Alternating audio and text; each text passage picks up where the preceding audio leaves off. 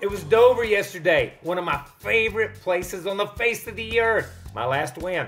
Hey, I got to give myself props on that one. But I'm not there. I'm at the Kyle Petty Charity right across America. I am in Deadwood, South Dakota, getting ready to start 28 years and still going strong. Thank you, guys. But I want to talk about Denny Hamlin yesterday. Denny Hamlin ties my grandfather, Lee Petty, at 54 wins.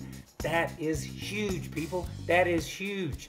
Only 12 guys in the history of the sport have ever climbed that 54 mountain, and Denny Hamlin is one of them. Denny's that guy that came into the sport that had tons of talent and tons of speed, but that's all he had, talent and speed. He's taken that speed, he's corralled it after all these years, and he's taken that talent, and he's become that guy that has that magic bag of tricks. He can start anywhere, anytime, and make something happen in those last 5 or 6 laps of the race. We saw him make a mistake at Texas. He learned from that mistake. He comes to Dover, and he gets it done. He gets it done. He will go down in history as one of the greatest drivers. His peers, as we look at the guys who started at the same time he did, Martin Truex, same year, he has 20 more wins than Martin Truex. When we look at guys like Kyle Larson and Joey Logano, he has 20 more wins than these guys.